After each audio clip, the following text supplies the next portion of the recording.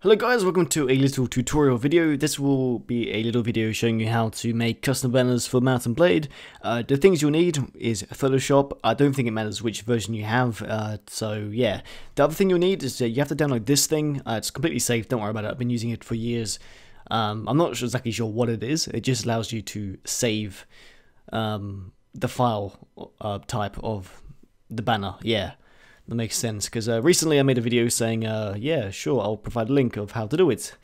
And my previous videos of how to do this is kind of, well, let's just say they were shit. So I thought I'd make another one, make it nice and plain and simple, and yeah.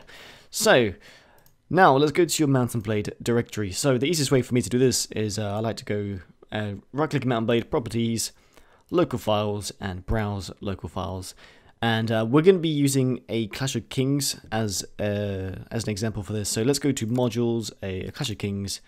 And by the way, guys, if you want to do this for just vanilla Mount&Blade, like a normal Mount&Blade, you can do it just here. So instead of going into Modules, you just go into Textures here and do what I'm about to do now. So let's go to a Clash of Kings, Textures, and let's type in banner. So you're looking for these type of files. It's different for each mod, but it's normally like this. They got the D, the B, the C, blah blah blah blah. Let's just pick this one here. Yes, and press OK. Actually, no, that's a bad one. It's kind of hard. You sort of have to go searching around to find the right kind of files. Let's go for this one here. No, sorry guys. I just want to find a legit file that you use. Okay. So this is a perfect example. Now, what you want to do is get your banner. So I'm going to use the one that I'm using for my current series. Very nice indeed. I like it quite a lot.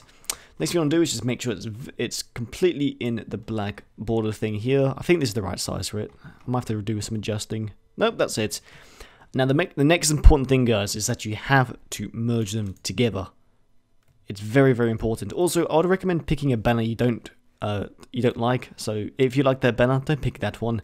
For Mount&Blade, you can actually change your banner whenever you want, so that's okay. But for some mods, once you pick a banner, that's it. You can't change the banner. So make sure you pick one that you like. Also, make saves of these texture files, just in case you don't like the banner and you want to go back to the original. It's just play it safe. Anyway, so what you want to do, guys, is merge these together. It won't work unless everything has been merged together into one. I'm not sure what you call this thing here. Once you do that, you press save, and now this thing will turn up. So this looks familiar. The NVIDIA thing will show up, which obviously was here. And if this is just showing up, guys, you know it's worked. And all you have to do is press save, and it works. I'm not going to do this because I've already done it for another file, so that's it. Now, that is basically it, guys. I don't want to save it, no. But you can do it with any banner. Let me just find my other banners folder. So recently I made a video. I've got you guys as simian banners and stuff like that. I basically let you guys use these things here.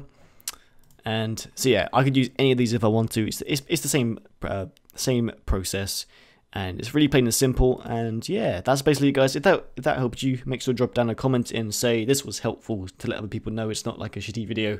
Also, a like would be very, very nice. And I think, guys, that's about it. Thank you for watching, and I hope to see your custom banners